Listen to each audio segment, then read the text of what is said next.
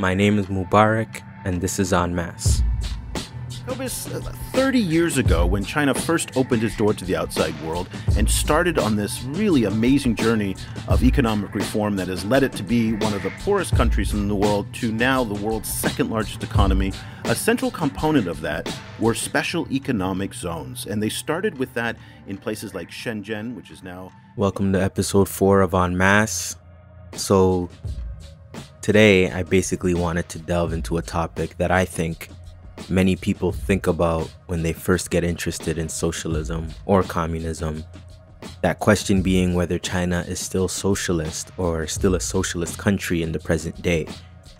The party has the name Communist Party of China, their flag is red, and Xi Jinping, the leader of China, might even reference Marx or the word socialism in some of his speeches and or writings. Some Marxist-Leninists, not all, consider China to still be socialist, and a lot of other people don't consider it to be socialist, but for many different reasons, usually very liberal reasons, like, authoritarianism, or like they call it a dictatorship or something vague like that. This question is of utmost importance, considering it speaks to how we should understand the developments and changes that happen within societies and different forms of societies and what that entails and what that means. As Marxists, Leninists, or Maoists, or even people that simply wonder this and don't ascribe to any tendency, we should very much be concerned with having a position on this question. As annoying as, certain leftists can be and being so obsessed with things happening in other countries instead of trying to build revolution in their own country, I still think that this question is important to have a correct view on in order to actually understand how, even in your country, how certain changes occur and how capitalism develops, or what it even means to have a revolution and what it means to continue having a revolution, assuming your initial revolution was even successful. So having a correct stance on this for the right reasons is usually a sign of being closer to a revolutionary way of thinking that sees communism as a necessity and not just an interest or hobby. If we consider ourselves to be internationalists, we should also be very aware as to what's going on elsewhere to the best of our abilities. Sometimes it's easier than other times, depending on which country we're looking at and what information actually sees the light of day. But with China, I think that there's more than enough sufficient evidence and proof that depicts the realities on the ground internally in China and in terms of China's relations with other countries.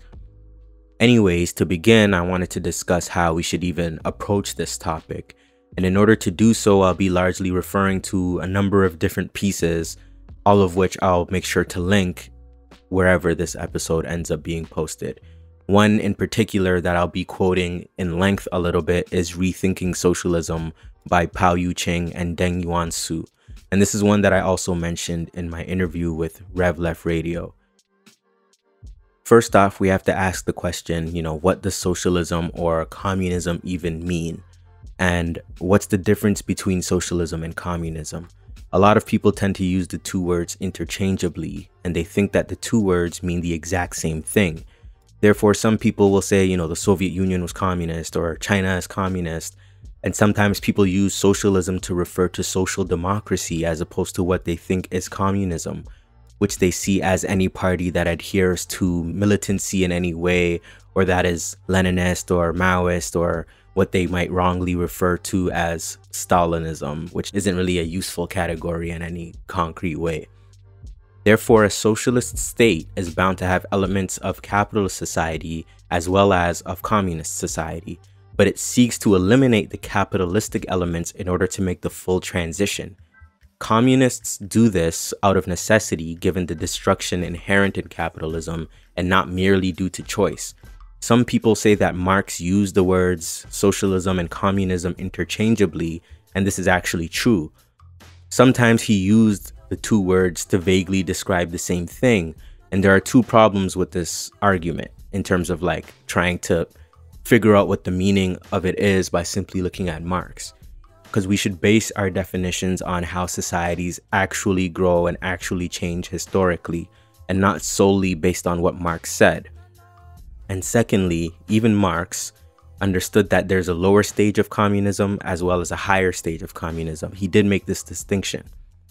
Therefore, in this description, the lower stage of communism is what we refer to as socialism, this transitional phase to quote-unquote higher stage of communism, or a more developed form of it.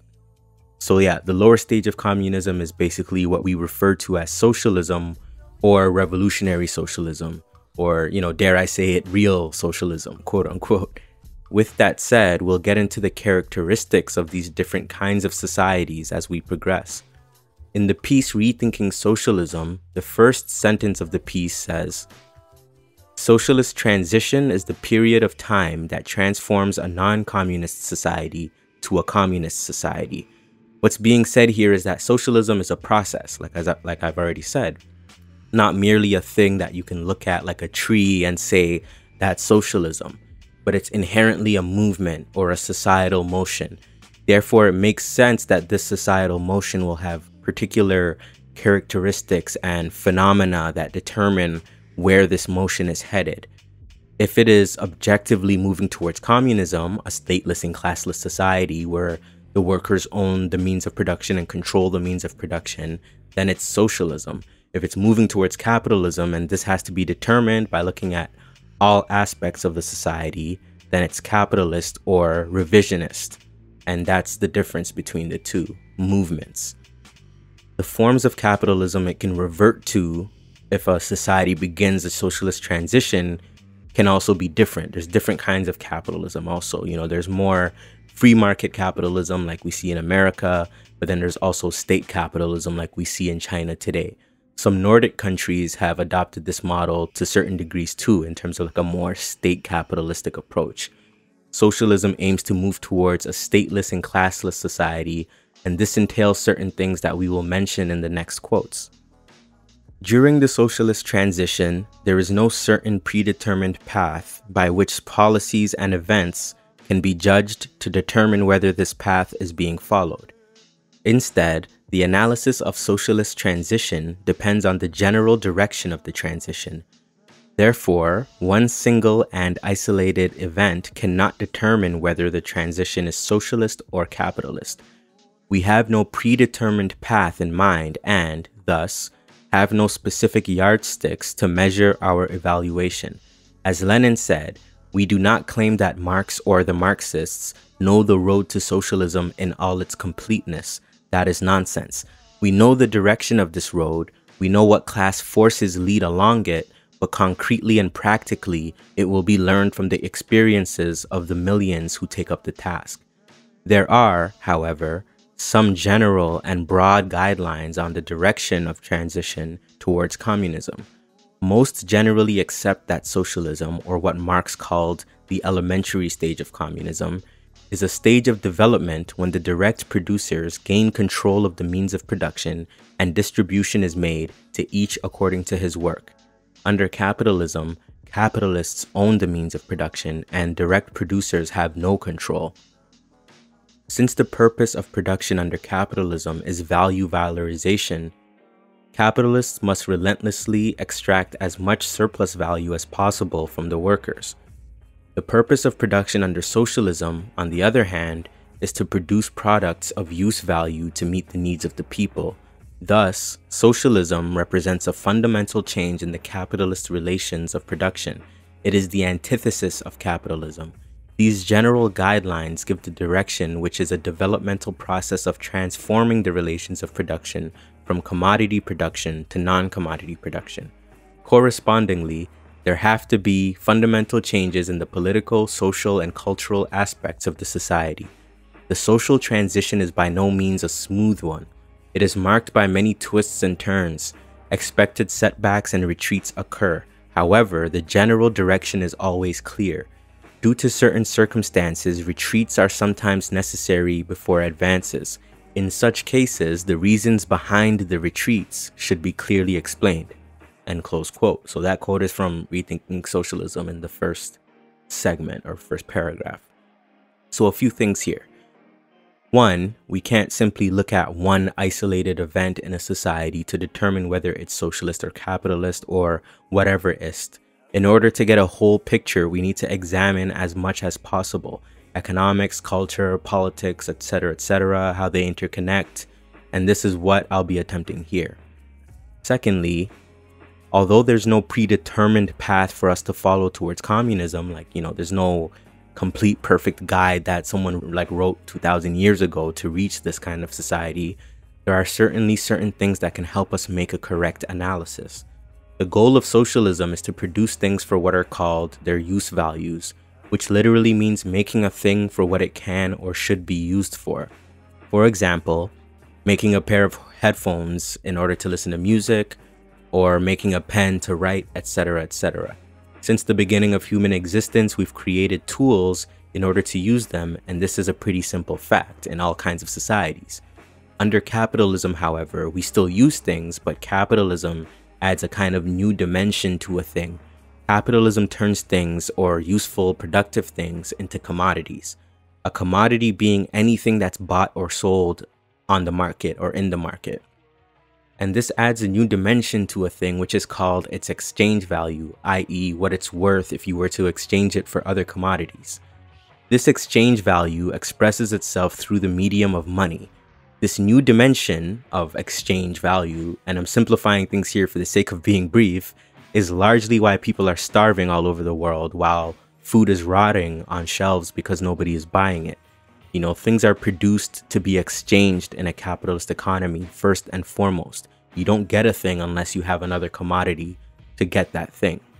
But yeah, things are produced to be exchanged in a capitalist economy first and foremost, and their use value gets largely negated in this process. If nobody buys a piece of cabbage on the market, it rots on the shelf while people are starving all over the world and on the streets. The same goes for a hammer, right? It'll sit in a plastic case for however long it has to until somebody buys it, even though there's somebody that needs it, but because they might not have money or whatever means to get it, they won't get it. Whereas socialism attempts to produce primarily for the benefit of human development overall, and not in order to maintain exploitative capitalist relations. For a more in-depth understanding of this, you can read Capital Volume 1 by Karl Marx.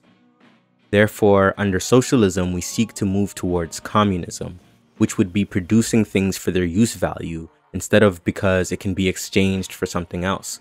This means you produce lettuce to be eaten, not simply to make money or to gain X commodity. Again, I'm simplifying things a little bit, but you get my point generally speaking. With this in mind, socialism should be, gradually, the elimination of producing things merely for exchange, or value with a capital V, as it's sometimes referred to. This doesn't mean socialism won't have any money, but that the money relation, as well as the exploitative social relations associated with it, should gradually decline and cease to have a basis to exist, since society would be organized in a fundamentally different way. This also entails that workers would have control over what's done with that which they produce, instead of CEOs and boards of directors or state capitalists making all the decisions while the wage slaves toil without any collective or democratic input. This would also entail a political and cultural apparatus that emphasizes moving in the direction of communism, which would be producing not for just profit, but instead to meet the needs of the population at large, not merely to accrue more capital for a wealthy minority, which is what we have under capitalism. Even in the richest capitalist economy, in the richest capitalist state, you have poverty, you have just like things that, based on the amount of wealth that the country accrues, shouldn't be there, in the sense that, if things were distributed and organized in a fundamentally different way, then that could be a possibility, whereas we don't have that possibility under these current conditions. Communism, then, would mean the eventual abolition of money, and people would produce things to benefit society at large. I don't think this means people won't trade anything or, give one thing for another, but that the logic for trading things would be for benefiting all the parties involved instead of attempting to kind of rip off or best the other party, which is what we have today in terms of how the market works. This transition doesn't happen by the press of a button, but there are certainly certain steps that need to take place before you can even begin to transform a society. In order to do that, you need power. You need the ability to make decisions and policies that actually have an impact on society. This entails taking state power due to the simple fact that socialism needs to be able to protect itself. Remember that socialism is the antithesis of capitalism. It's the complete opposite of it. Therefore, capitalism will defend itself with armies, weapons, sanctions, so on and so forth, in order to not die. Capitalism is a self-perpetuating system. A mode of production consists of people, real people with real interests that benefit from its existence. And they will do anything they have to do in order to maintain their benefits. We've already seen this with the Soviet Union being invaded by many countries and being demonized while it existed. Even when it was revisionist, it was still a contending force to US imperialism, so therefore it still had to demonize it. And this exists for basically every single socialist or communist state, or even social democratic states that were more Marxist-Leninist in their orientation. This is kind of the case with Venezuela and a few other countries.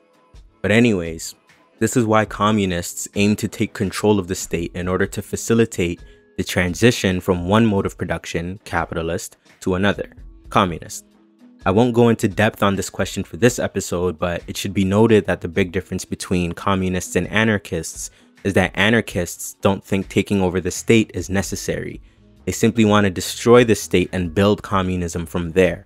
They also tend to favor a more spontaneous approach to reaching this goal instead of the approach communists take via organizing as a vanguard party that helps lead and engage with society via a correct application of what's called the mass line. I also think it's undeniable that a proletarian state and a capitalist state are not fundamentally the same. Historically speaking, the dictatorship of the proletariat has so far been the most effective counteroffensive to capitalism on a worldwide scale. One is dictated by the proletarian class and its party, so long as the party is applying the mass line correctly, and the other is in the hands of the capitalist-imperialist class. The Soviet Union was invaded by the entire capitalist world after 1917, when the Bolshevik Revolution was successful. This is also why communists and other leftists are persecuted all over the world. Unsurprisingly, they usually go for the communists first, but this is a question for another episode. Regardless, as communists, we should accept that the state apparatus exists for one class to exploit and oppress another class. This is Lenin's contribution to Marxism. Basically, this understanding as the state as an apparatus for one class to oppress and suppress another class. And this is the case under capitalism, where the state is literally used to shut down strikes and force workers to go back to work through back to work legislation. Sometimes workers get shot in certain countries, sometimes beaten, shot with rubber bullets, tear gas, whatever it is. In the case of a society based on slave labor like Rome, the state exists for the slave-owning class to exploit the slaves, under feudalism for the feudal lords to exploit serfs, and under capitalism it's for the capitalist class to exploit the proletariat and the working class. Therefore, in a socialist society, the proletariat and a revolutionary proletarian party aim to oppress and eliminate the capitalist class or the bourgeoisie. And sometimes this distinction isn't so clear. In the case of China, for example, there was also a feudal class. And in a lot of semi-feudal countries, there's usually a kind of feudal aristocracy or vestiges of feudalism that still exist that kind of dominate over peasants as well as the proletariat in different ways. But more accurately, socialism aims to eliminate the capitalist relation, whether on the ground of politics, culture, production, etc., etc. One of the ways it begins this process, assuming a revolution has occurred, is through nationalizing all of or most of the industries and enterprises within a nation or country. This means the state, being controlled by a revolutionary communist party, has to nationalize industries or the means of production in order to begin the transition to socialism and later towards communism. Because all communist parties that have taken power have done this, this leads many people to think that state ownership in itself is socialism, and that's incorrect. This is just like a kind of initial stage to take power and then foment or foster the transition towards communism after that point. This isn't, as easy as I'm saying it. This is a really difficult task, right? You have to deal with ideological and backward ideas that people have, incorrect ideas that people have, in order to kind of guide things and go along. But this has to be done in a very deliberate way to be successful. In the essay, Rethinking Socialism, they kind of outline the fact that state ownership of the means of production does not automatically equate socialism, meaning that just because the state or government owns a significant amount of a country's enterprises, it doesn't make the state or country socialist. The state taking over the means of production is certainly a crucial stage for a socialist state to begin redirecting how things are produced, but this alone doesn't determine whether said country is socialist or not socialist. Many capitalist countries have state-owned enterprises to varying degrees. It's actually a liberal error to conclude that a state is socialist because they control a significant amount of the economy's production. Liberalism and conservatism, generally speaking, are very idealist in that they view social phenomena as very static. Therefore, because the Soviet Union, China, and other countries had a necessary stage of state ownership of the means of production, they wrongly suggest that this stage in itself is socialism or communism. And this is incorrect. And this error is kind of what leads people to consider Scandinavian countries to be socialist countries, or why some people even say Canada is socialist because there's universal health care and certain things are nationalized. And this is completely incorrect. You have to look at every aspect of the society, also its role in imperialism, and just this doesn't even scratch the surface in terms of describing the mode of production that's most prevalent within a country or nation. But anyways, this goes back to the error of kind of looking at isolated events in order to determine the character of a particular country or state. It's also an error that isn't grounded in a historical materialist approach that tries to look at a society concretely and basing its definitions on those concrete phenomena in motion. Things are moving, they're not just static and stay in one way forever. That's not how it works. So it doesn't suffice to say that X country is socialist because they control X amount of enterprises, regardless of if the leading party has the name socialist, communist, or not. We also have to look at the nature of the production relations or social relations in these enterprises. In a capitalist enterprise, let's say one that is state-controlled, the state hires the manager or executive director, CEO, or whatever you want to call it, and they make more money than the average worker. Not only that, but they're kind of there to facilitate the exploitation of the workers on behalf of the state. It doesn't matter whether this state calls itself communist or capitalist. If this is the nature of the production relations, prevailing in society, then it's a capitalist enterprise and not a communist or socialist enterprise. Or it's a capitalist country and not a socialist or communist country. It can only be a socialist one in this situation if there's a deliberate attempt being made to undo this worker-capitalist relationship and the workers are actually learning to manage and control their enterprises collectively. This would be moving towards workers owning and controlling the means of production collectively. Interestingly enough, after the Bolshevik Revolution had won its civil war and the CPSU solidified itself as the leading party, Lenin proposed that they put in place what was referred to as the new economic policy in order to rebuild their economy after it was devastated in the Civil War. Essentially, what happened after the Bolshevik Revolution was a period between 1918 to 1921 that's referred to as war communism. In this period, Lenin concluded that there were many errors that had taken place in respects to the communists handling the contradictions between peasants and the proletariat. And there were many other aspects to this too, but I'm not going too in depth. So many Bolsheviks had assumed that they could jump directly to communist relations after the revolution, and this caused a lot of economic and social problems to arise. A lot of the Bolsheviks thought it would be possible to jump directly towards communism without carefully assessing what needs to be done in order to adequately prepare for building socialism. This led to a lot of peasants, which was the majority of the population, being disgruntled with the Bolshevik party, which makes it easier for them to align themselves with their landlords and those that exploit them. And this also meant that they were aligning themselves with the Mensheviks and the social revolutionaries, or SRs, who were super like kind of petty bourgeois, middle class, upper middle class interests that were using kind of revolutionary rhetoric to gain support from these people. And they did in a lot of cases. This new economic policy, or NEP, meant that the government would tolerate a certain degree of capitalist relations and private ownership in order to prepare itself for building socialism. This meant that they allowed some capitalists to run enterprises and businesses in a capitalistic fashion. And a lot of these managers and capitalists also got bonuses and things that you would see in a typical kind of capitalist enterprise. And I don't want to go into whether this was a good idea or not in this episode, seeing as that's an episode in itself, but I wanted to focus on Lenin's conception of what was happening in this period. Lenin fully understood that this activity was what is referred to as state capitalism, and he separated this from being socialism proper.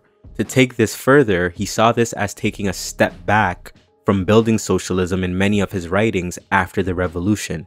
In one of Lenin's reports entitled "The New Economic Policy and the Tasks of the Political Education Departments," he clearly states in discussing this new economic policy, which he deems necessary, that, and I quote, "The surplus food appropriation system in the rural districts, this direct communist approach to the problem of urban development, hindered the growth of the productive forces and proved to be the main cause of the profound economic and political crisis that we experienced in the spring of 1921.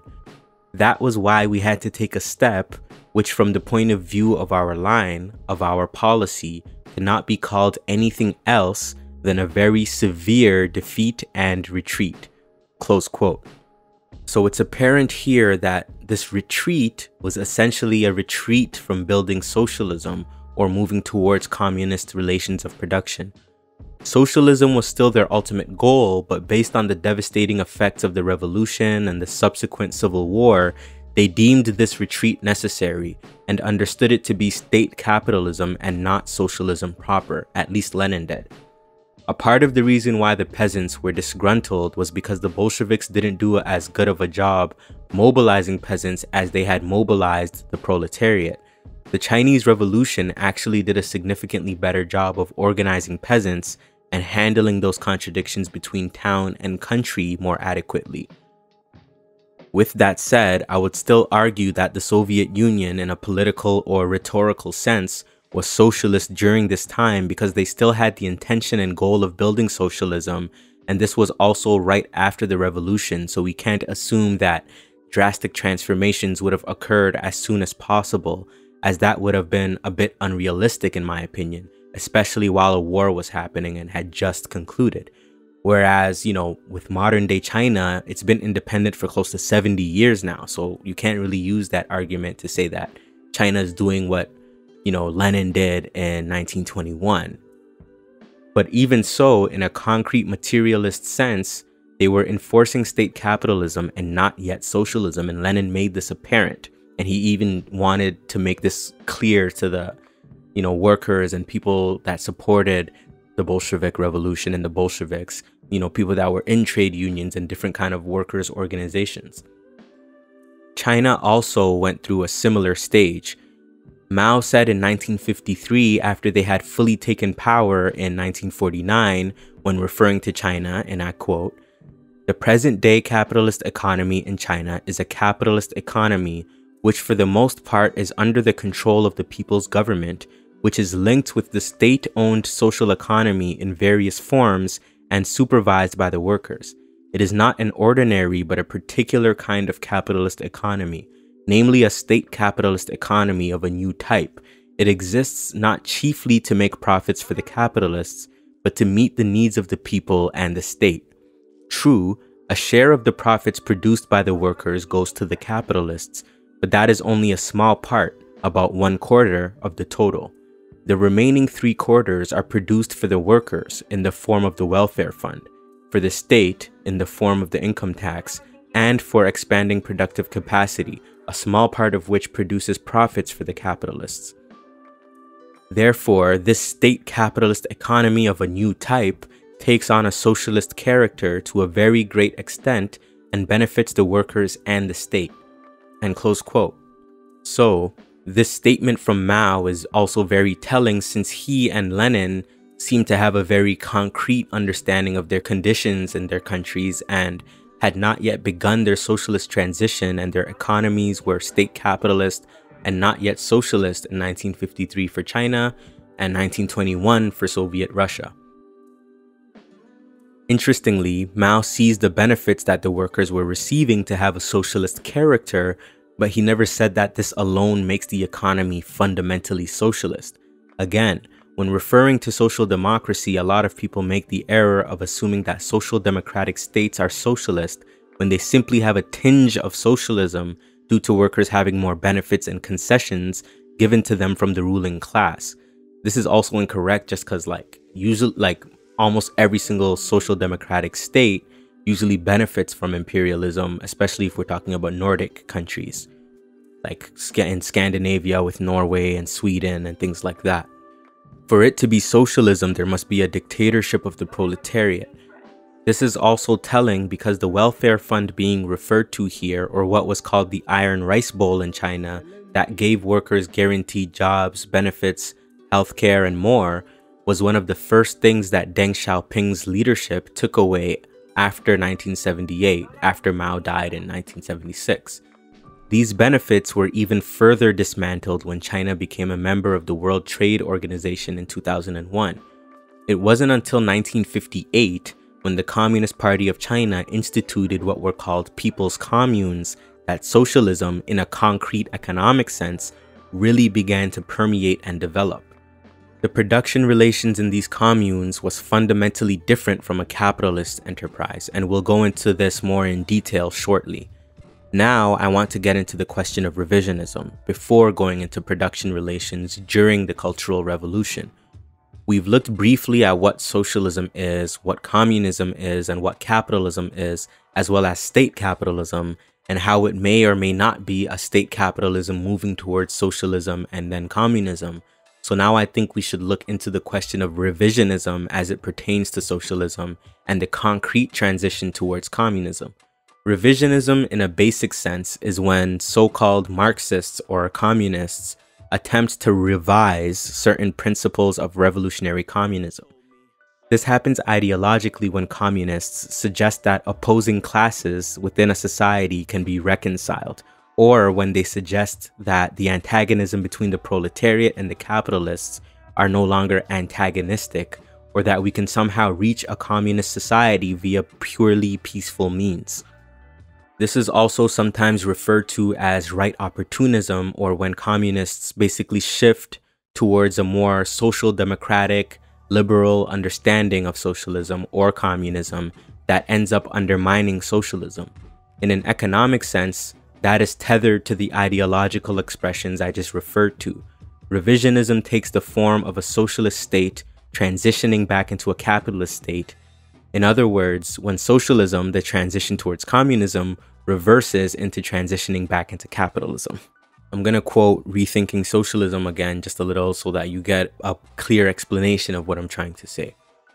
We believe the question of revisionism should be determined by the direction of transition, instead of whether the state still owns the means of production or still practices state planning.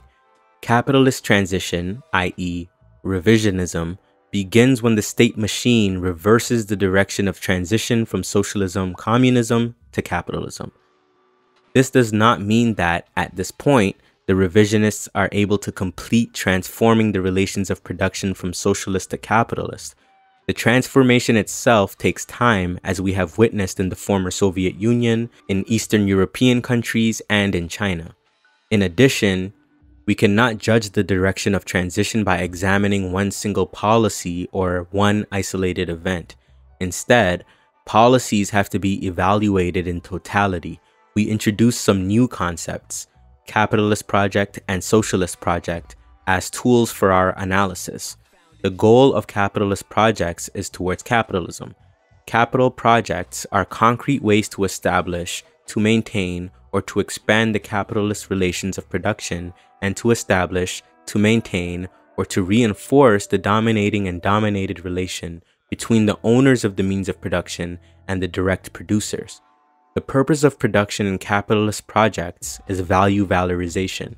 If the state is able to continue implementing capitalist projects in a consistent way during the transition, it will eventually remove the direct producers from having any control over the means of production or the product of their labor. By expanding the capitalist projects, the state, or private capital, is in a position to speed up its capital accumulation by extracting more and more surplus value from workers. The distribution of a capitalist project is based on the size of capital, constant and variable, not on the amount of work contributed. Diametrically opposed to the capitalist projects are socialist projects, whose direction is towards communism, when the direct producers will have control over the means of production and the product of their labor. Under socialist projects, the distribution will be, at first, according to the amount of labor contributed with serious consideration given to meeting the basic needs of people. Later, when productive forces are fully developed, distribution will then be made according to need. Socialist projects are projects designed to enhance the long-term class interest of the proletariat, and they are not the same as the so-called social welfare programs in the advanced capitalist countries. Socialist projects are economic policies or programs derived from political decisions. This is the meaning of what Mao said about politics in command. Socialist projects are designed to restrain, contain, and interrupt the accumulation of state and/or private capital. We need to emphasize here that a socialist project is not simply an economic program. It includes social, political, and ideological aspects. In fact, all these aspects cannot be separated from one another. The same is true for a capitalist project. Moreover, the socialist project is not something with certain fixed and unchanged features. Rather, the socialist project itself has to go through fundamental changes during the transition towards socialism and communism." Close quote. What's interesting here is that when they mention the development of productive forces towards communism in a socialist transition, they mention that it should be subjugated to the socialist projects.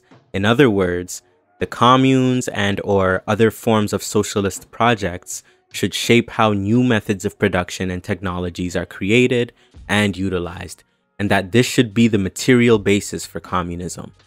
The logic used by revisionists, however, is that this has to be done via the capitalist project before we can change the social relations somewhere in an unforeseeable future, assuming they mention social relations at all, which they usually don't. Another thing we need to recognize is that historically, the contradictions that exist in society, like the contradiction between capital and labor, or the proletariat and the bourgeoisie, also causes splits in the ruling Communist Party itself. No communist is exempt from being influenced by revisionism or capitalism. We're all indoctrinated with capitalist ideology in a myriad of ways, and therefore should never be fooled into thinking that we could ever be pure. With that said, we can always strive to be mostly correct, or, mostly always correct. But basically, in the Communist Party of China, when they were still revolutionary, or in the CPSU from 1917 to the death of Stalin, there were always contradictions in the greater society that influenced the ideological developments in the subsequent communist parties. All of these political differences were also fairly apparent even before their revolutions were successful in taking state power, and thus continued in different ways afterwards. This line struggle, or the struggle to properly assess and act on the contradictions that exist in society towards building communism, is interconnected with the general progress or regress of the class struggle. And in China, I'll be arguing since 1978, capitalism has been fully restored.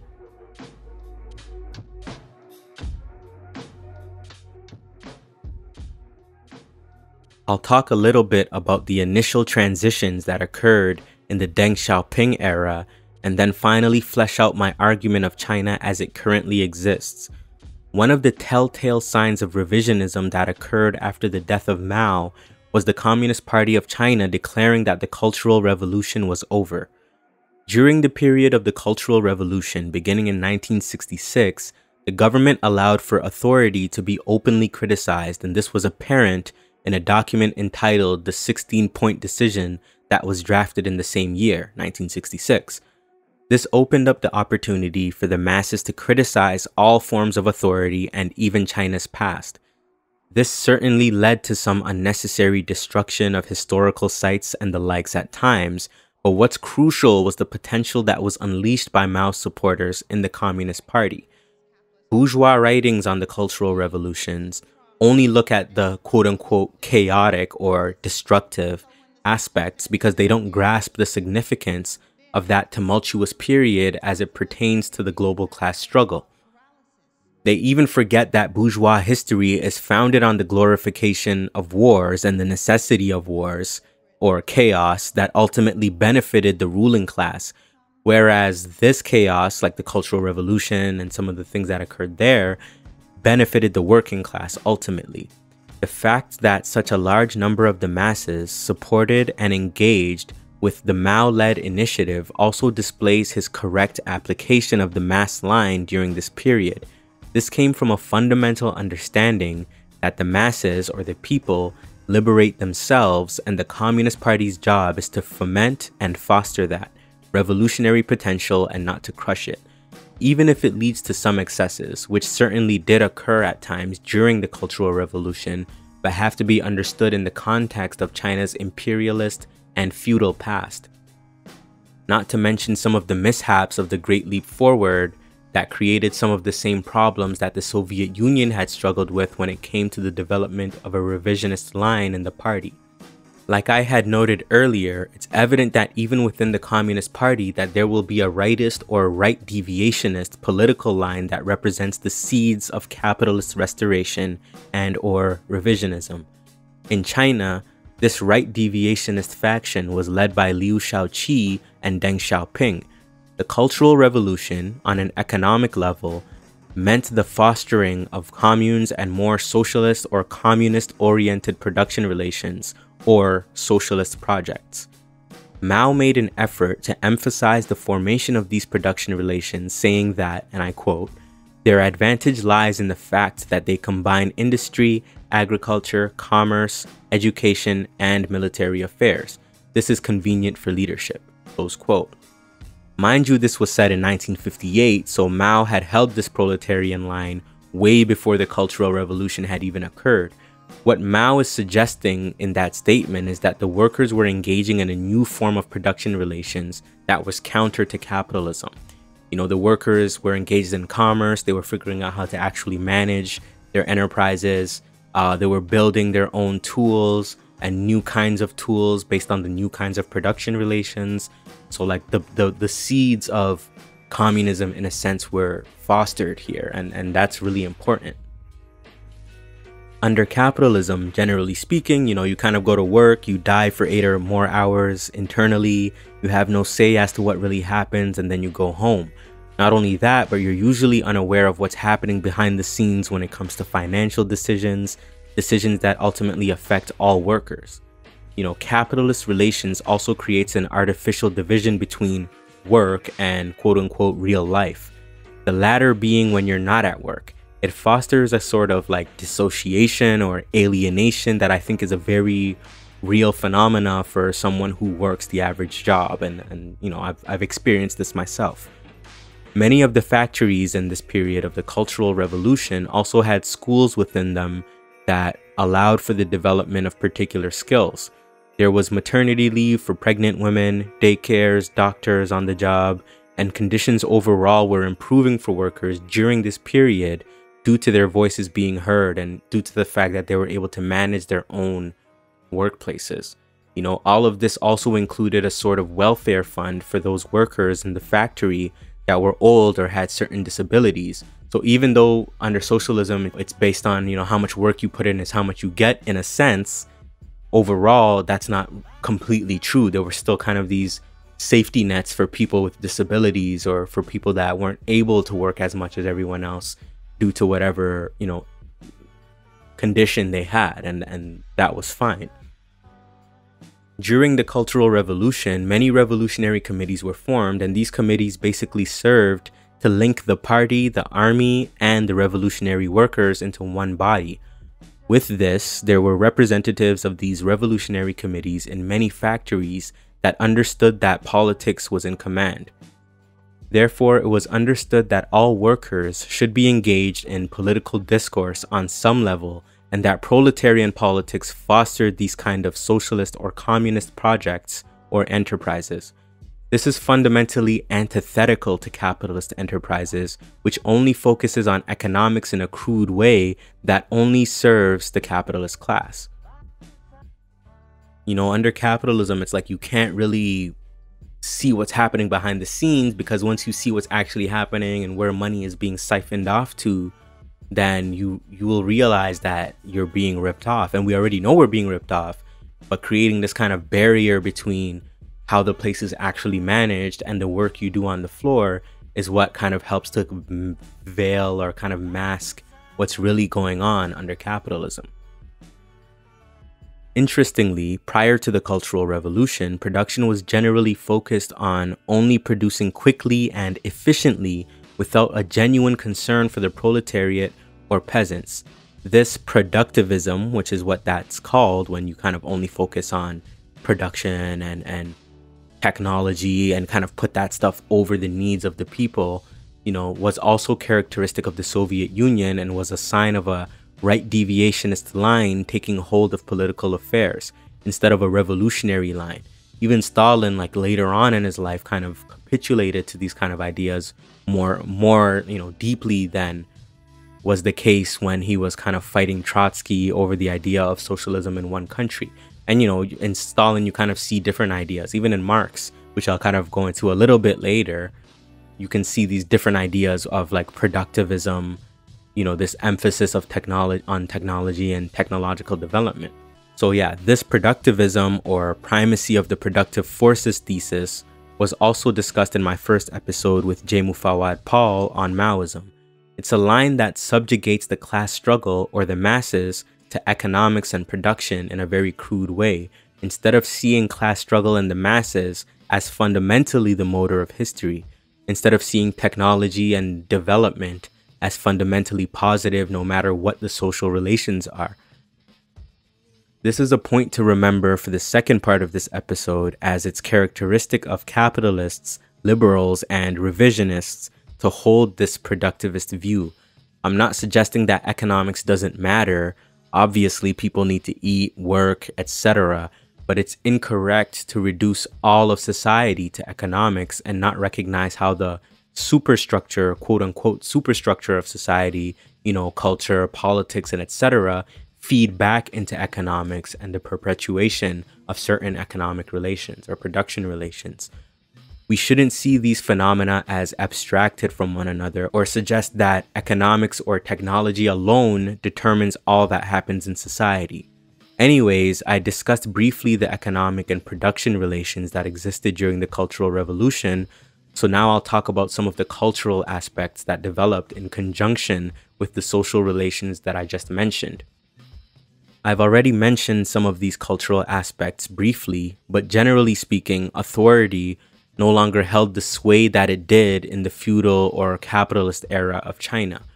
Teachers were allowed to be, you know, criticized by students. Big character posters critiquing party officials were popular. The masses were producing politicized art and products of their own will. Politicians or landlords were sometimes even beaten up by masses of people, etc. People were quoting Mao left and right, and this also created an echo that spread across the globe. You know, China's feudal past was being criticized and seen as reactionary, etc., etc. You know, the Black Panther Party was actually known for selling Mao's Little Red Book, and Huey P. Newton said his revolutionary conversion was actually heavily influenced by reading Mao's work on the Chinese Revolution. What's also interesting in this relationship between the Black Power movement and China during the revolutionary era was that Mao's later revisionism, one of the signs of this being when Richard Nixon visited socialist China for the first time, and when Deng Xiaoping was allowed back into the party, also signified the budding revisionism and reformism of the Black Panther Party. Huey Newton formulated his theory of intercommunalism, which basically rejected the understanding that Black people in America constitute a nation within a nation, or an internal colony. I'm not suggesting that Mao or the Communist Party alone caused the whole globe to be revisionist. There was many factors, internally and externally, but that throughout the history of communism so far, all of the parties and movements are interconnected. Therefore, whatever happened in the Soviet Union always had an effect on socialist or communist parties worldwide. And the same went for China due to its influence globally, and this is undeniable. But generally speaking, this was the aura of revolutionary sentiment that encompassed Chinese culture during this period, and that is no small point. We don't see anything of the like coming out of China today on this scale, and instead China produces movies like Wolf Warrior 2 and kind of reproduces bourgeois culture in many ways. It certainly differs from what we see in the West in certain ways, but the similarities are apparent in terms of consumerism and the like.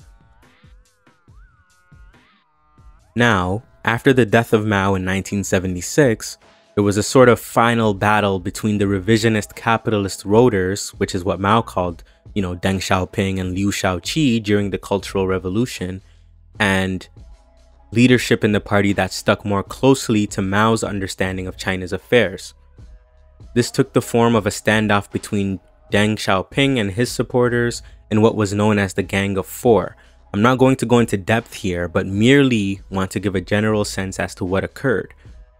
What happened during this period was that Deng's faction successfully and actively suppressed the Gang of Four and ended up dominating China's political affairs.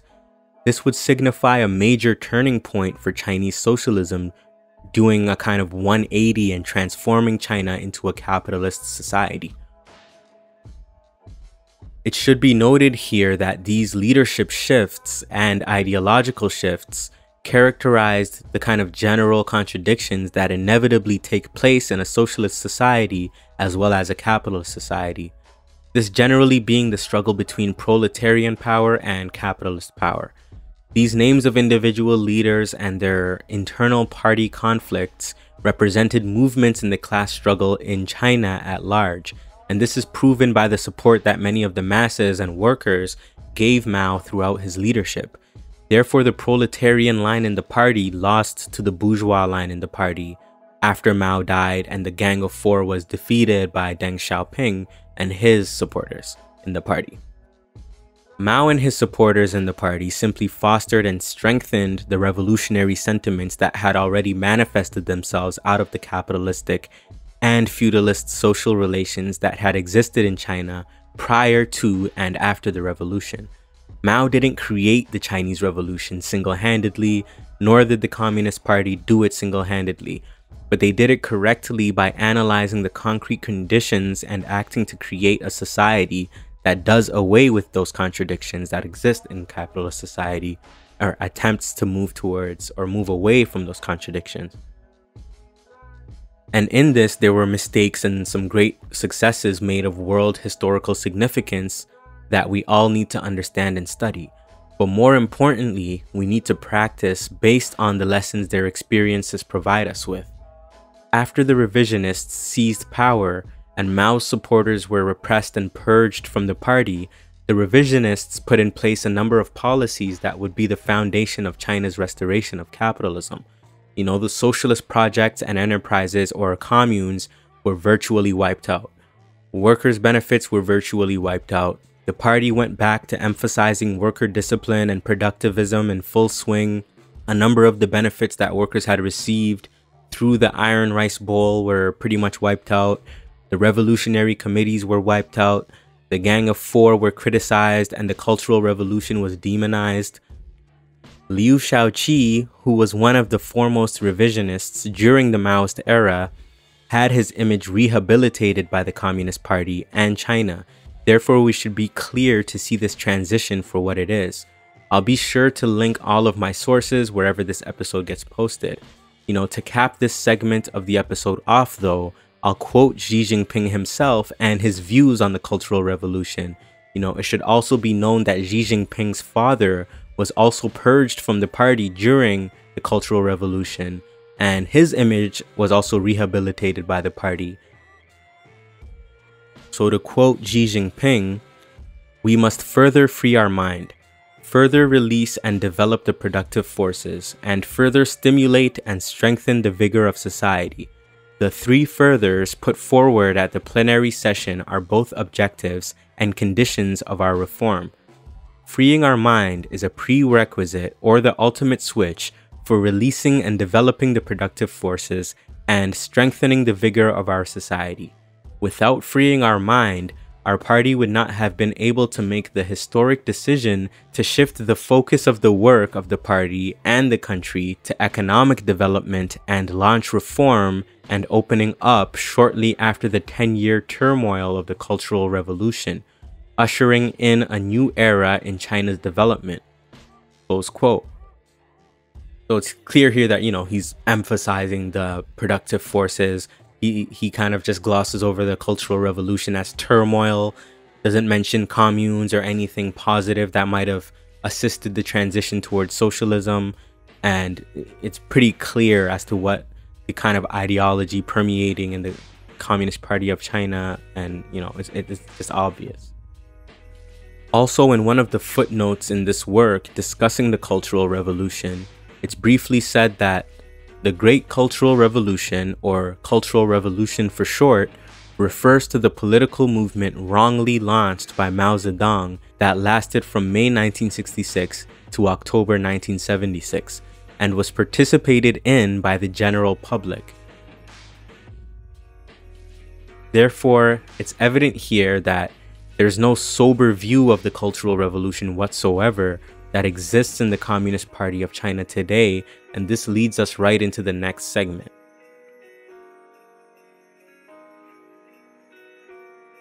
I just wanted to use this segment of the episode to say thank you for all your support. If you're interested in donating or helping out with En Masse Podcast, you can go to patreon.com/enmassepodcast, or you can go to enmassepodcast.com and you'll see the Patreon link on the side somewhere. But yeah, thank you. This episode's a little long, I know, but I asked people if they wanted it to be 2 hours or 2 1-hour episodes, and most people said they wanted it to be 2-hour episode, so that's why I chose to make it 2 hours. Alright, so now we've taken a look at the past a bit, but only so that we may understand the present conditions. Today, if you turn on the news, it's apparent that China is a major player in global affairs. Since 1976, their economy has grown substantially. There's a burgeoning middle class in China. They're doing some work in attempts to move towards green energy after they've polluted the hell out of their atmosphere, or the atmosphere. They've opened up their markets to the world in imports and exports. They've exported some capital to Africa and in other countries in the global south. And they own a portion of America's debt. There are millionaires and billionaires in the Communist Party of China, so on and so forth. And because of all these phenomena, there are different opinions that exist as to the role China is playing globally and whether it's a positive or negative role. Liberals see China as negative because it's a quote-unquote authoritarian state with one-party rule. Some liberals see China as potentially positive since it's opened up its markets, so they're hoping that bourgeois democracy somehow ends up being the culmination of that. Conservatives tend to see China as negative due to it being another potential threat to American capitalism and imperialism worldwide. Some revisionist Marxist-Leninists see China as positive because it's focusing on developing its economy, and because the party has the name communist, they think that this suffices for it to be a socialist society. And of course, they completely ignore production relations and completely overlook the Cultural Revolution and Mao's battle against these capitalist rulers that took power after Mao died and then instituted these reforms. Anyways, as a Marxist-Leninist Maoist, however, positive would mean that they're playing a progressive role towards establishing communism through their dictatorship of the proletariat, and this comes out of a revolutionary communist view that communism is a necessity if we want to begin building a better future for humanity, So this will be my point of analysis that is informed by the general trajectory of the communist movement and the class struggles globally, and the lessons that come out of Marxist, Leninist, and Maoist reflections of those phenomena. So we've discussed some of the changes that occurred in China during the Maoist era and the subsequent changes. So now, to build upon that backdrop, let's look at China as it developed in a sense out of those developments. To do this, I want to engage directly with some of the works that see China positively, since I don't want you to only hear my opinion on the matter, but to have a critical view of what I'm discussing and what I'm suggesting. To begin, I'll be referring to the China in Africa podcast, which looks specifically in events pertaining to China's relationship with Africa culturally, politically, but mostly economically. The podcast is run by one Eric Olander, and he has a co-host who's named Cobus Van Staten, and I would characterize their opinions to be of a liberal bent, but one that is definitely sympathetic to China's interests worldwide.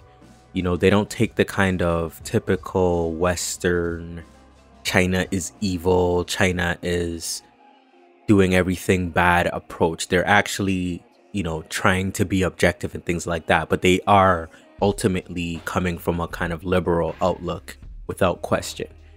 You know, I've listened to their show for years, and they certainly don't critique China from a simplistic Western imperialist point of view, but they're ultimately still mired in liberalism when it comes to their understanding of economics and politics. The episode I'll be playing clips from their show involved them interviewing a journalist by the name of William Davison, who is a freelance journalist that focuses on Ethiopian affairs. In this episode, they attempt to look specifically at how Chinese capital is affecting Ethiopians. So I'll just get right into it. 30 years ago, when China first opened its door to the outside world and started on this really amazing journey of economic reform that has led it to be one of the poorest countries in the world to now the world's second largest economy, a central component of that were special economic zones. And they started with that in places like Shenzhen, which is now the southern capital for startup tech, where the home of Huawei. And you could never have imagined 30 years ago, and I was in Shenzhen 30 years ago, and it was this poor, fishing village. And today, of course, it's a city of 10 to 12 million people. And a lot of it is being credited to the creation of these industrial parks or these special economic zones that they did. Now, more and more, the Chinese seem to be taking that model and wanting to prescribe it in other countries. And particularly in Africa, there's this idea that creating special economic zones in places like Mauritius, in Nigeria, and in Zambia will help the economy there just as it did here. But there's an offshoot of these special economic zones, which are oftentimes tax-free, and they're immune from a lot of the regulatory burdens that confront other parts of the countries. There are these industrial parks. And again, we're going to find out today a little bit the difference between special economic zones and industrial parks. But the bottom line is that the Chinese model is being attempted to be adapted in places like Africa. So basically what's being said is that China's special economic zone model, which was characterized by them opening up their markets to foreign capital, and this was kind of at the beginning of the neoliberal era, and by markets here I mean Chinese labor. You know, they allowed their working class to be exploited by Western imperialist powers in order to get some technology and to get some investment into their country, and that kind of helped their development. And this foreign investment has been one of the main reasons as to how China has developed its economy since 1978. This allowed them to access more advanced technology from Western countries. Now they've been able to kind of emulate and develop their own technologies as well. We've all heard about the stereotypical factory in China where workers are super exploited, working long hours, and working conditions are simply appalling. Sometimes these stories are sensationalized by Western media in order to pepper the image of Western imperialists and pretend as if they don't play any role in that exploitation when they do. But that doesn't mean that there's absolutely no truth to those stories.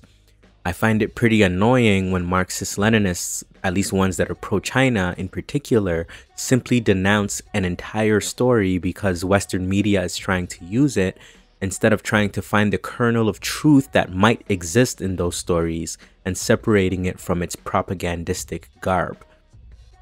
The reality is that many Chinese workers, especially in these industrial parks and economic zones in China, are super exploited. The only reason Foxconn or Apple or whatever other company would send their factories to China in the first place is because the labor there is cheaper than in their imperialist home countries, where capitalism has existed longer and wages are higher due to the maturation of the class struggle or concessions given. This is also partially due to being imperialist nations and because the class struggle under capitalism in those countries were affected by Keynesian reforms that partially benefited the working classes to thwart revolutionary sentiments. What's telling about these special economic zones, or SEZs, is that nobody can argue against the fact that these are in every way capitalist enterprises run by private capital. Therefore, the production relations are fully capitalist in all aspects. Even if these enterprises are state-owned, an SEZ being exported to somewhere is because you're trying to exploit somebody's labor. So now we should ask, why is China trying to export this model to Africa? And I'm really going to be quoting Helen Hai here, who actually has a connection to Ethiopia. For those of you not familiar with Helen, she is the former vice president of the Huajin Shoe Company, which is one of the largest shoe manufacturers, and they set up a major manufacturing facility in Ethiopia, in some ways the poster child of Chinese outsourcing to Africa. And she talks about how China will be exporting 85 million jobs in the coming years, in part because environmental regulations are going up here in China, the cost of labor is going up, and also because manufacturers want to be closer to the markets they're serving. So, listen to the reasons he's outlined here. Labor costs are rising in China. Environmental regulations are being implemented within China. These reasons are pure capitalistic and imperialistic reasons as to why any country would want to export its capital. The majority of China's population is beginning to get old, which also has many implications as to why they're looking at Africa, which has a very young population overall.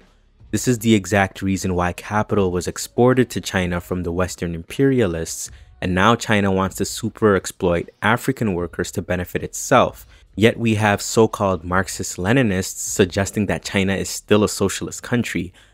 And on the environmental front, why is it that China is making changes for their own country, but yet they're okay with polluting African countries?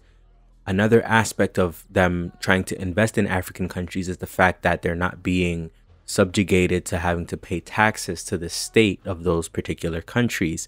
So this is the basic handbook or textbook, or straight out of the textbook of any other imperialist or capitalist nation. So tell us a little bit about the life of the workers and the people who actually work in these facilities, and are they living up to the hype that the government and people like Helen Hai are promoting? In terms of the Chinese manufacturers and the Ethiopian government, the Chinese manufacturers are very much looking at the relatively cheap costs of production in Ethiopia, which is some of the world's lowest wages, which is some of the world's lowest electricity costs, and that combined with the attractive investment package in terms of cheap rent, tax holidays, and also the tariff-free access to European and US markets that you mentioned. So that's the side of the deal from the Chinese companies. I think part of this package is that while jobs are being created and the investors are being attracted, that is because of the very low wages that the jobs pay. So there's a contradiction there, or there's a tension. You cannot provide the jobs and get the investment if the jobs are paying good wages. So there really is a clear sacrifice being made by the Ethiopian government and by Ethiopian workers. They can only get the investment if the wages are kept at a certain level. Now, is that working for the Ethiopian workers? Well, that's a hard question to answer. I mean, the people I spoke to, some of them were glad to have moved from the countryside and to have a job, but others realized that the job wasn't all it was cracked up to be. They were struggling to meet living costs because of the increase in house rent that had come with the influx of workers. So there were definite problems for some of them. And obviously, a lot of Ethiopians, particularly people who are opposed to the government, are not happy with this strategy to sort of roll out the red carpet for foreign investors, which they see to be at the expense of a very underpaid Ethiopian workforce. Listen to this sincerely. Chinese capital isn't exporting socialist or communist enterprises here. They're exporting capitalist enterprises with the aim of extracting as much surplus value as possible from the developing proletarian class in Ethiopia. There's no concern here for workers to control the means of production. There's no concern for them to manage their own production like we saw in the Maoist era. There's absolutely no socialist or communist character to what we see here, and instead we see what every other capitalist-imperialist nation has been doing to poorer nations since time immemorial. So for somebody to see this as positive, as a communist, means they've completely adopted capitalist ideology and are revisionist. This isn't even a debate anymore. Maybe right after Deng Xiaoping and the revisionists took power, you might have been able to argue that capitalism wasn't fully restored in China, but this is just absurd at this point. I even talked to an activist friend of mine who was part of the Economic Fighters League in Ghana, West Africa, and he said it's apparent that China is a growing imperialist power that is exporting capital, and many Africans have been reacting to this trend for a time now. In 2017, just last year, the city of Tema in Ghana saw workers striking against the Chinese company China Harbor Engineering, which is a subsidiary of China Communications Construction. And mind you, this is a state-owned enterprise, not just some rogue Chinese capitalist running this enterprise. The workers argued that working conditions were poor, they aren't being adequately paid, and that the Chinese supervisors have no respect for them. This entire dynamic lacks any socialist character whatsoever, especially when the Ghanaian police shot rubber bullets at the striking workers to quell their strike. In Ethiopia, it should be noted that the Ethiopian government used to be a revisionist Marxist-Leninist government, but now considers itself to be a quote-unquote revolutionary democracy government and completely got rid of the Marxist-Leninist in their name. Interestingly though, after the dissolution of the Soviet Union in 1990, there was a general trend wherein almost all revisionist Marxist-Leninist governments shifted even more to the right and adopted social democracy in practice and sometimes even in name. This has also been the case of the CPUSA in America and the Communist Party of Canada, where I live. Another thing to note is that there have been discussions about to what degree certain African countries or governments can adopt the Chinese model, and sometimes Rwanda is used as an example. But I would argue that the only reason why the Communist Party of China was able to coax the working class in China to a certain degree is because they never overtly rejected socialism or Mao's image. Even though they reject socialism and the Cultural Revolution's successes in practice, they still mention socialism and even Marxism-Leninism in some speeches if you dig hard enough. They just use the revisionist phrase, socialism with Chinese characteristics, or market socialism, which is kind of an oxymoron. This was also characteristic of the Soviet Union following the rise of Khrushchev's leadership after Stalin died. In reality, it's capitalist imperialism with Chinese characteristics, and that's all. Unsurprisingly, after Mao's death, you had a kind of demonization of the Cultural Revolution and some of Mao's activities, and after Stalin's death in the Soviet Union, you had a complete, repudiation of Stalin and a complete repudiation of everything he did while he was the leader of the Soviet Union. So there's that parallel there. The difference being that in China, they couldn't demonize Mao as much because the Chinese Cultural Revolution was actually successful to a certain degree in connecting the party with the masses. Therefore, you can't completely, fully, demonize Mao when he has so much support, which is partially why, maybe certain Chinese workers and certain Chinese people might still have allegiance to the Communist Party, even though it's taken a huge revisionist swing. And there are many people in China that are part of leftist organizations that consider the Chinese government to be fully revisionist. And if you do enough research, you can actually find a lot of information on these groups. And sometimes their websites get shut down by the Chinese government because they don't want these messages to get out there. It should also be known that China has also began to export its military into Africa also, particularly in Djibouti, which unsurprisingly shares a border with Ethiopia. They've also, been doing some military exercises and things like that in Nigeria. It's stated that this base that they've exported to Djibouti is to function for humanitarian purposes, but I'm sure we've all heard that before. I'm sure it has nothing to do with protecting their economic interests on the continent. Although China isn't yet as big as America economically or militarily, it's without a doubt that it's a rising imperialist power that is mastering the neo-colonial form of domination, or what they refer to as soft power. Can you give us an idea of who these workers are? Like my stereotype of them would be, a young woman who just moved from the countryside, possibly from some form of subsistence agriculture economy, into a first manufacturing job, possibly with relatively low levels, probably primary school level of education. Am I just making that up from like UN commercials, or is that a realistic view of who they are? No, I think that's a reasonable stereotype. It was interesting to see at Hawassa that Hawassa is a big city in Ethiopian terms, but they were recruiting from a 100-mile radius of Hawassa. So they were looking to recruit from rural areas and smaller towns where there's generally an even higher unemployment problem. But there is a range of jobs at Hawassa Industrial Park. So graduates from Hawassa University can find themselves into supervisory positions. People who are graduating from technical colleges from Hawassa or surrounding cities can move into sort of machine operating roles. But anyone essentially who applies can find themselves into a basic position working on the production lines or cleaning. So there's a range of people, but most of the people are from the areas surrounding Hawassa. Most of them will have some form of education. Some of them will have had tertiary education.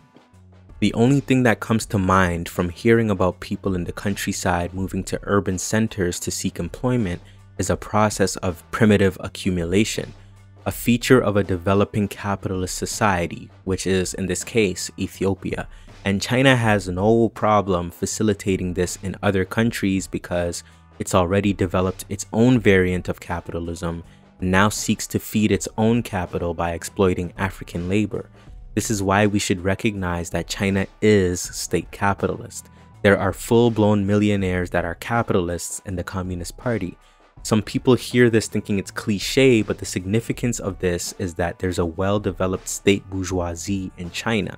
I've also given a historical account, so I'm not just saying this in the same kind of empty, isolated way that people tend to say it in. Millions of dollars don't merely come from working hard, as liberalism would lead us to believe. This is also funny because I've seen some people attempt to argue that there are instances where foreign capitalists, or Chinese capitalists even, have been jailed or had their activities mitigated. There are certainly instances one can find of this happening, but even capitalist countries attempt to mitigate what they deem to be corruption, and sometimes companies aren't allowed to merge into monopolies in order to keep the market competitive. There are many instances of America cracking down on foreign capitalists and interests within America, for example. This is a feature of capitalism self-regulating for its own national interests.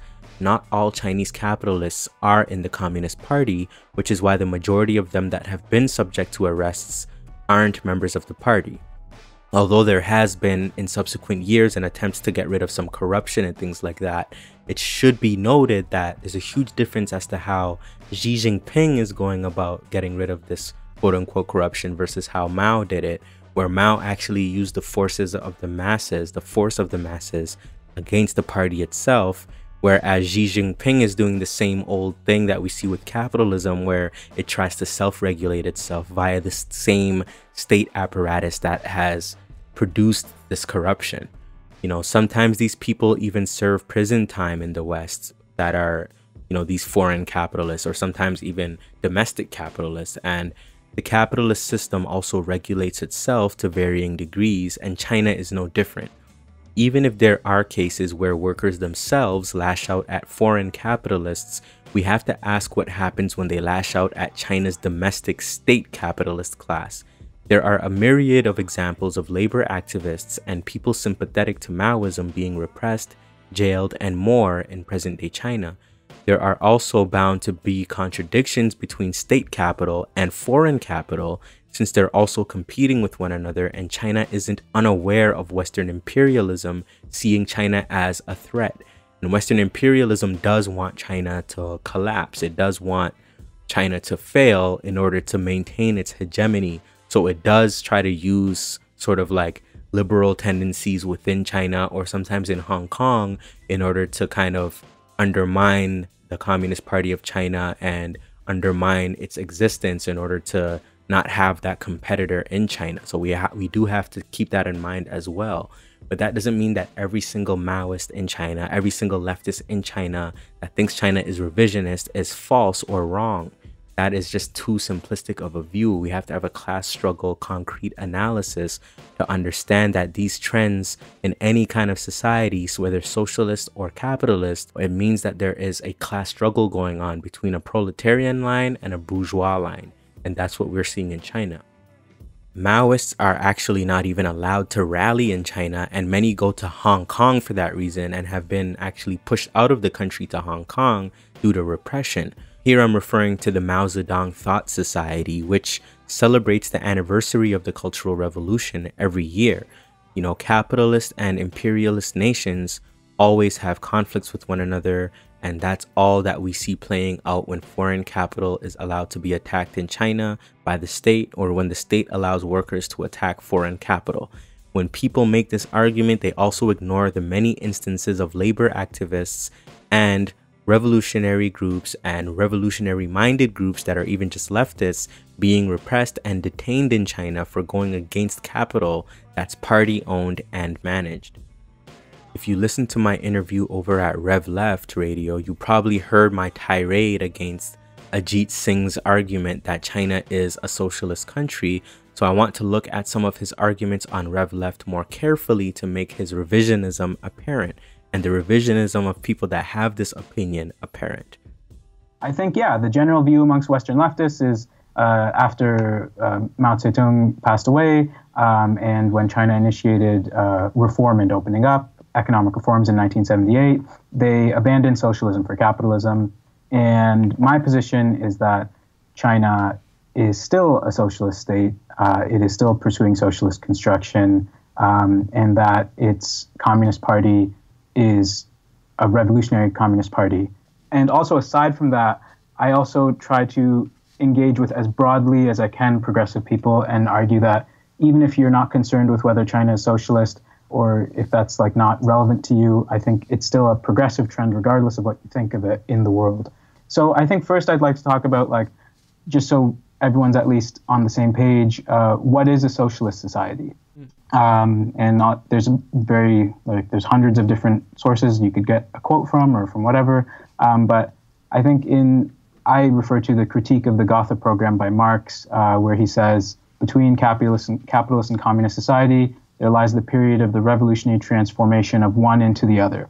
Corresponding to this is the political transition period in which the state can be nothing but the revolutionary dictatorship of the proletariat, in contrast to the dictatorship of the bourgeoisie under capitalism. Also, what we deal with isn't a communist society emerging from its own foundations or in this free, perfect world. We're dealing with a socialist society as it emerges from capitalism, from feudalism, from imperialist domination. And in every respect, it's marked by this, Marx says. It's still, quote, stamped with the birthmarks of the old society from whose womb it emerges.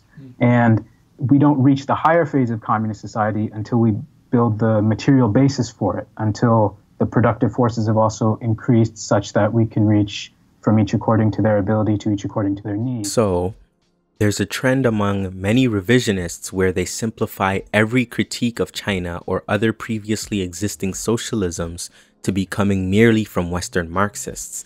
This goes to show that these people have not engaged whatsoever with the works of Maoists that have been released in India, Philippines, Nepal, Peru, and more. It's simply a dogmatic inability to engage with anything other than one's own opinion that leads to this form of unprincipled ignorance. He begins the argument in defending China as socialist by quoting Marx in the Gotha program, where Marx emphasizes the development of the productive forces to build socialism up to a higher stage. Mind you, if you read Marx or Engels, you'll most definitely find arguments of a productivist character, and arguments where he places the class struggle as the central motor of history in opposition to that productivist argument. Both of these arguments exist in Marx's writings, which is also why we shouldn't read Marx like the Bible and look at how history actually unfolds in reality. Interestingly enough, in Marx's historical accounts like the 18th Brumaire and the Civil War in France, he tended to center the masses and contending historical class forces as the primary movers of history, and I think this is fundamentally correct. Some comrades have struggled with me on this in the past because when I first got into MLM, I still had some productivist understandings and tendencies myself, and it became more apparent to me after this struggle that it never has been that technology caused society to move forward in any way.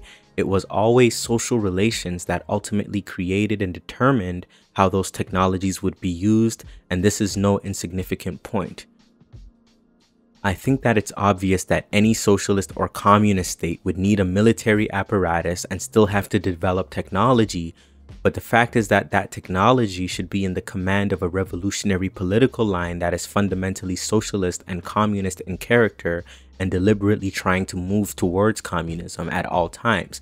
This doesn't mean there won't be any minor setbacks, but the general tendency should be moving towards communism. And in China, the general tendency has not been that since 1978.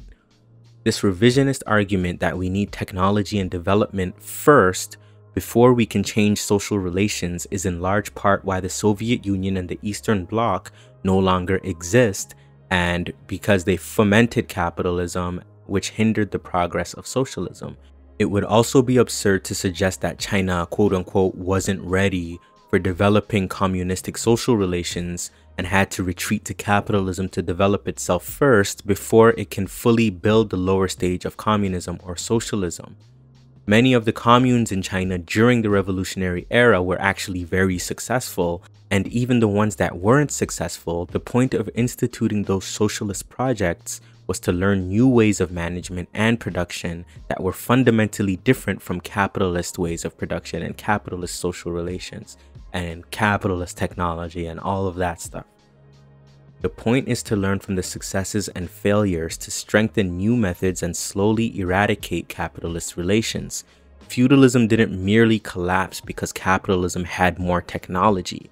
That would be a ridiculous argument. It largely collapsed because of the class struggles and contradictions between the bourgeoisie and feudal interests internal to whatever state or nation that we're analyzing.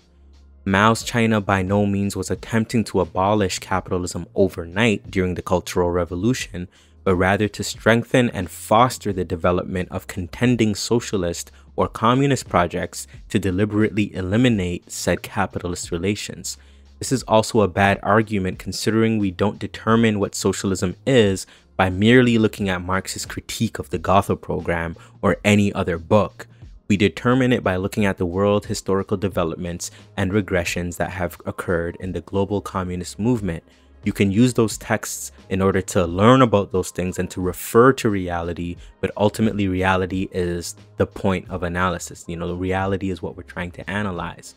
And books and things like that are supplementary.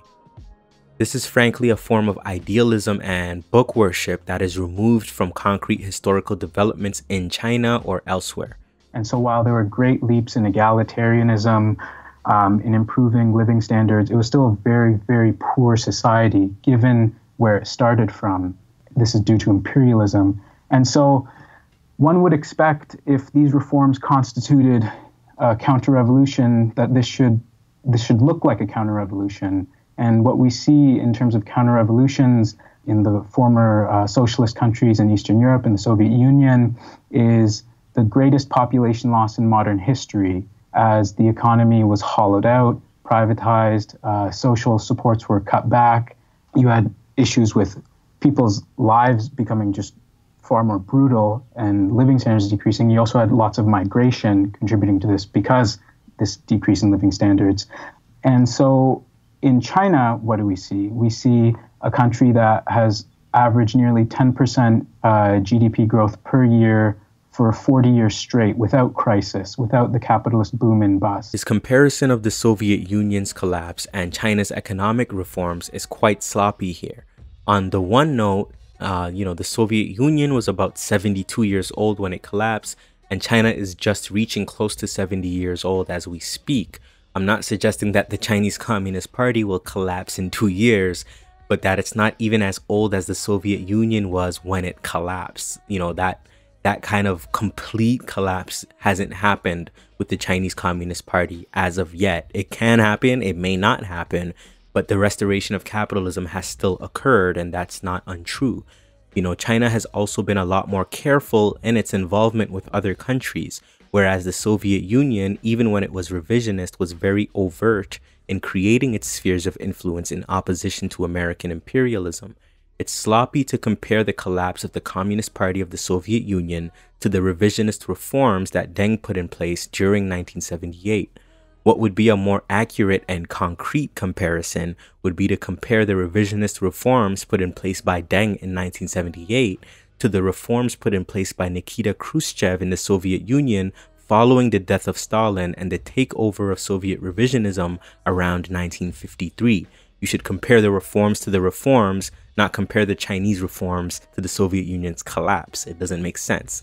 The Soviet Union after 1953, although different from modern-day China in many ways, is what marked the significant beginning of capitalist restoration in the Soviet Union. To make matters worse for the Soviet Union, there was no cultural revolution like what we saw in China.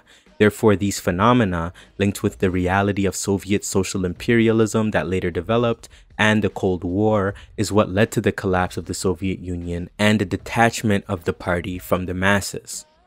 As a Maoist and historical materialist, it's important to recognize that capitalism didn't restore itself in Russia suddenly in 1990, but that there were material conditions that existed from even before the Bolshevik Revolution and the Soviet Union's mishandling of some of these contradictions that influenced the development and eventual reversal of Soviet socialism in 1953 and the eventual collapse of the Communist Party of the Soviet Union in 1990. Capitalism was already restored before the Soviet Union collapsed. The restoration of capitalism in China shares many similarities with the revisionism we saw in Russia, but due to the difference in how its class struggle developed, i.e., like the existence and influence of the Cultural Revolution among the masses, and due to a different global climate than existed when the Soviet Union still existed, Chinese revisionism has grown and developed in many different ways. Therefore, to compare the collapse of the Communist Party of the Soviet Union to Dengist reforms in 1978 doesn't make any sense whatsoever. In his glorification of China's development, he also ignores the reality that with a growing middle class and growing bourgeoisie in China, it also means that there is a really poor proletariat that is carrying society on its back. Capitalist development automatically entails inequality, and there are many studies outlining China's growing internal inequality, which he himself even refers to. It shouldn't surprise us that revisionists don't really have a class analysis in any concrete manner, and in turn adopt the capitalist myth that development for development's sake is always positive no matter what. The Soviet Union also saw a sharp rise in its GDP and also became the second largest economy during its heyday, but as communists, this alone does not suffice for a country to be socialist. State capitalism has an advantage over other forms of capitalism because regulation becomes easier since everything is centralized. This is why China has been able to not be as affected by the crises of capitalism in the same way as America or Canada or other European countries. But with that said, there was some stock market turbulence in 2015 to 16 that without a doubt is a sign that China is not immune to these boom and bust cycles. The West blew this turbulence in China's stock market out of proportion because, they're always trying to find every little error in China's dealings with global politics or with its economy in order for it to fail so that they can win. But at the end of the day, China is not indestructible. We also have to keep in mind that China is a very young capitalist nation when compared to the West. So we shouldn't see China's economic growth as some immutable truth that will never change. There was a recent study which I thought was really interesting, and I think it sort of highlights the qualitative difference of China's social formation from capitalist social formations. It was a study by the World Inequality Report. It was conducted by a series of economists, including Thomas Piketty. It found that in China, while inequality also increased, the living standards of the vast majority of people also increased, reflecting this poverty alleviation. In fact, real income for the bottom 50% of wage earners increased by 401% since 1978. In comparison, in the neoliberal United States, for that same strata of the population, real income decreased by 1%. We also see wages soaring in China. Across the labor force as a whole, hourly incomes now exceed every major Latin American state except for Chile. They're approaching the levels of the weaker European countries. Social security and social supports and healthcare are constantly expanding, and the Communist Party at least states, and it's also seemed to be demonstrating in action that it's moving towards universalizing healthcare, universalizing education, social supports. Infrastructure construction is really tremendous. They invest more in infrastructure than the US and Europe combined. They've built the world's largest bullet train network. This part is kind of funny because he basically equates socialism with rising inequality. Rising inequality in conjunction with rising living standards is actually characteristic of America's economic development if you look at the development of American capitalism over time. Keynesianism also played a role in this, but that's because the ruling class was responding to events in the global class struggle, such as the Bolshevik Revolution and the growth of communist parties and other leftists calling for revolution and fundamental change during and after the Great Depression hit. Wages rising in China should also be explained via the class struggle, given that workers there do go on strike and organize against capitalist interests. This is the same reason why wages rose in America, and even though they've declined or stagnated since the 1970s and the rise of neoliberalism, wages are still relatively higher in America than in poorer countries, which is why they export capital to find cheap labor, just like China has been doing in recent times. This is actually a feature of capitalism wherever it develops into capitalist imperialism. If you're going to compare China's economic development since its inception as independent in 1949 to America's economic development, then you have to compare China's development since 1949 to America's development since 1783, and look at America when it was younger, since China is also a younger economy. You have to look at the whole picture and not just single out the neoliberal era as if it didn't develop out of the reaction to stronger trade unions and a stronger left in general. Mind you, China opened its markets up to the imperialist powers right when neoliberalism was on the rise, so China's ruling class actually benefited largely from neoliberalism and was very much intertwined with neoliberalism right from the beginning.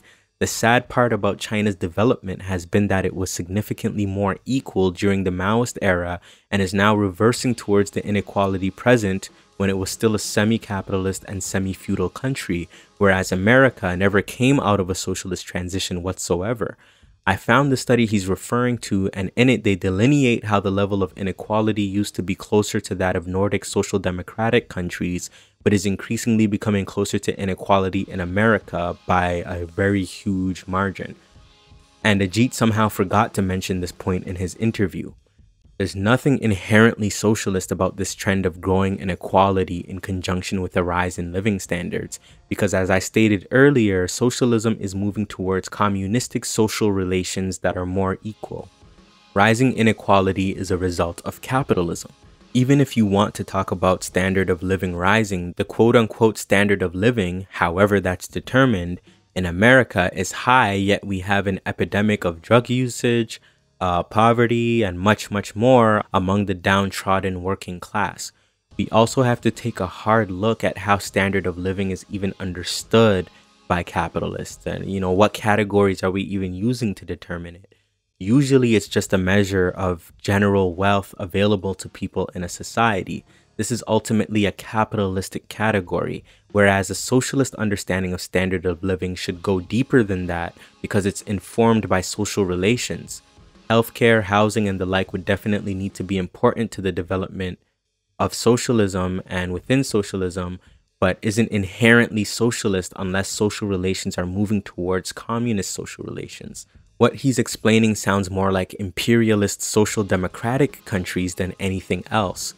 Is what he's saying a positive development? No, it's a capitalist development. His comparing America to China here is also sloppy, given that China is at the very early stage of its economic development as an independent country, whereas the United States has developed very differently as an independent country due to its being further down the road of a capitalist-imperialist development and the fact that it's a significantly older capitalist economy. There are many similarities when looking at China's development and America's, but there are also many differences. For one, China is engaging imperialistically with countries via a more neoliberal model than America was in its earlier stages. This is why its military apparatus isn't as robust worldwide, but it's certainly beginning to be a hegemonic force in South Asia and Africa. Anytime you look at China, you see constant innovations, really staggering infrastructure projects. Greenpeace recently reported that China installs more solar panels, enough solar panels to cover a football pitch every hour of every day. And it's becoming a world leader in environmental sustainability. It leads the world in renewable energy production, renewable energy employment. It's making these technologies more affordable worldwide because of the scale of their investment. I think all of this together indicates that this is a country which still is able to prioritize social and political needs of its population, of the vast majority of people, over capital. Like, capital does not go above political authority in China. It still constitutes this, what Marx calls the dictatorship of the proletariat. I don't think this has changed, and I think this social practice indicates this. The dictatorship of the proletariat isn't merely social welfare programs or rising wages. Imperialist countries also have these to varying degrees. We have to have a class analysis that looks at the political, cultural, and economic spheres to recognize that social relations in China are fundamentally capitalist. Since the end of Mao's leadership, the party truly emphasized production and enrichment. Not only that, but on the cultural and ideological side of things, in the movie Wolf Warrior 2, which was one of the highest grossing films in Chinese history on the cultural front, in this movie, China is depicted as the savior of Africa in a very paternalistic, militaristic, and imperialistic manner.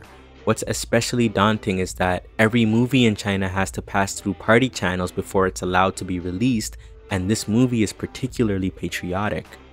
And there have been many other cases where Chinese media has depicted China-African relations to be of a very paternalistic nature, where they depict themselves as the saviors of Africa in the very similar way as to how Americans see themselves as the savior of the world.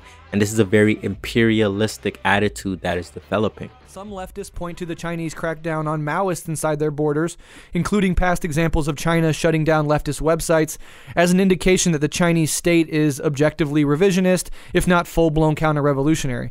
How do you respond to this criticism, and why has the Chinese state actively worked against Maoist and other leftist movements, in your opinion? One, what we do know about internal Chinese political dynamics is very little. And so it's hard to really form conclusions based on like some random internet report on a website of people claiming to be leftists or Maoists or whatever. So I would preface it with that. But I think like, regardless of that, I think how you view the situation depends on how you view the People's Republic of China and the Communist Party of China. If you consider the Communist Party of China and the People's Republic of China to be capitalist or revisionist and counter-revolutionary or imperialist or not a progressive force, you're going to think that people who identify, the people that are trying to maybe undermine that party or even some of these Maoists call for the overthrow of the Communist Party of China, you're going to think that's a progressive thing if that's your analysis of the situation. But if you think China, the Communist Party of China is socialist, and China's pursuing socialist construction and is a revolutionary society, you would think that people that are in universities trying to call for the overthrow of the Communist Party of China, I don't think you'd consider them revolutionary. This part of the interview is the most daunting because instead of engaging with the reality that China has cracked down on Maoists, not only within its borders, but also outside of it, i.e. selling weapons to the Duterte government in the Philippines, knowing that Duterte is currently in conflict with Filipino Maoists, he jumps instantly to idealism. This argument is idealist in that he defines this contradiction by saying, well, it's how you see the situation. If you think China is this, then you'll think this. And whereas if you think China is that, then you'll think that. But that's a given that doesn't actually answer the question or explain why people might think China is capitalist or imperialist based on its activity internally and externally. As Marxists, we should start with the reality and work our way up from there, not by suggesting that ideas are just floating in the sky somewhere and you pick what you want based on how you feel. And this is where his liberalism becomes more apparent if it hasn't been apparent already enough. We have to look at the concerns of these Maoists in China or outside of China related to the material conditions that they're going through in relation to China, or that Chinese workers and people are going through in relation to the Chinese state, and not start from the idea that China is socialist just because we like it, and then attempt to prove it's socialist by ignoring what is inconvenient for your idea. This right opportunism and revisionism is fundamental to how certain so-called Marxists actually understand global realities and the class struggle. We don't make analyses based on simply believing this or that view. We analyze as much information as possible and interpret from there in order to understand how to build revolution and communism. And again, he falls into simplifying this argument as coming from Western leftists instead of being a Marxist and looking at the works of Maoists that criticize China that aren't from the West. This is him being selective and brutally idealist. Western leftists, I think, do have to grapple with their own histories of paternalism, of chauvinism, holier-than-thou idealism, frankly, that they've generally attributed towards actually existing socialist states. This is something we see not only in China, but we saw it with the Soviet Union. Yeah, and the Soviet Union no longer exists because of revisionism. Anyways, I could easily break down every single segment of that interview, but I think you get the general gist of my argument by now. What we need to recognize is that productivism, or the idea that development and technology is the motor of history, or that socialism needs to develop its quote-unquote material basis before it can think about moving towards communism, is actually counter to what we've seen based on the real experience of world historical revolutions in China and the USSR and elsewhere. The USSR didn't collapse because it didn't have enough technology and production and development. It collapsed because the class struggle was won by the capitalist class within the Soviet Union and within China. This idea of productivism historically has been the sign of a growing state bourgeoisie and the restoration of capitalist relations to the elimination of socialist or growing communist relations. I'm not suggesting that we can jump to communism overnight, but that we have to place the propagation of socialist or communist social relations at the forefront if we really want to build a world where, everyone can benefit. China, based on the examples I've provided, is a capitalist state and a growing imperialist power. There's not one example of China fostering communist or socialist forms of labor where the workers are managing enterprises like they were during China's revolutionary era. Production relations have to be talked about. The current party merely sees the Cultural Revolution as a mistake and therefore fails to see anything positive in the reality that communism on a fundamental level means the workers liberating themselves with the help of the party. Although development and economics is important, it should be in command of a revolutionary political line that permeates all spheres of society and deliberately tries to undo the permeation of capitalist relations. Productive forces should be subjugated to a proletarian line that seeks to eliminate the bourgeoisie as a class, and in China, this is no longer the case.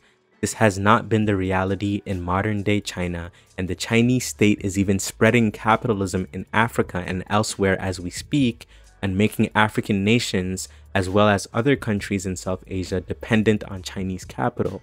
They sometimes give better deals to the host country, but this is because they're smart and trying to best American deals and interests since they're competing with America. Anyways, this is essentially my argument. I mean, there's a lot more aspects and things that I could have talked about. If you want to hear a little bit more of this argument, you can see my interview with Rev Left Radio, where Brett asked me some questions in regards to this, and I gave as best as possible a response as I could have at the time, given the time restraints. So this was my attempts to kind of expand that argument, but even this expansion has been limited because I'm still restrained by time.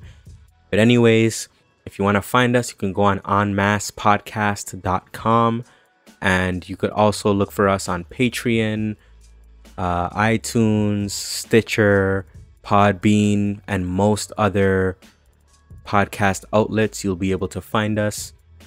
In terms of Patreon, it would help a lot if people could donate, because, you know, this does take a lot of work, especially these episodes where I take it upon myself to speak on a particular topic, you know, because I have to do a lot of reading and research and things like that. So any support would mean a lot, and the support has been great, and I really appreciate it, and I hope I can continue to create good content that you like. If you have any suggestions for episodes or any suggestions in general, just let me know, and I'll do my best to respond and do my best to improve upon what I do. My name is Mubarak, and this is En Masse.